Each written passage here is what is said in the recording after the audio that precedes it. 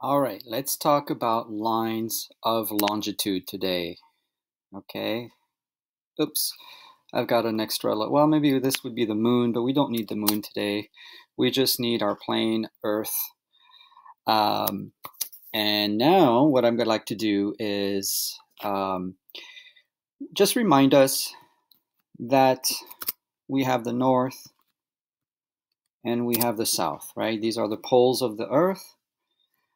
And yesterday we looked at the northern and southern hemisphere using the equator, which is a line that runs across a line of latitude. Now, today we are going to be looking at the eastern and western hemisphere. So I'm going to move this line here a little bit. You know what? Sorry, north, we don't need you, and south, we don't really need you right now. Okay, so now I've created an imaginary line that divides our Earth into two hemispheres. And what we're going to label is on this side we have the Western Hemisphere, and on this side we have the Eastern Hemisphere.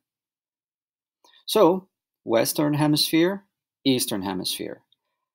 This imaginary line that divides these two hemispheres is called the prime meridian. It's called the prime meridian.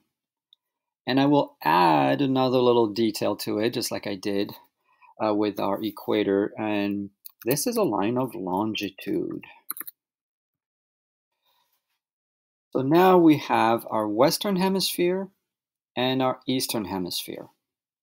It is divided by this imaginary line of longitude called the prime meridian. All right. Thank you.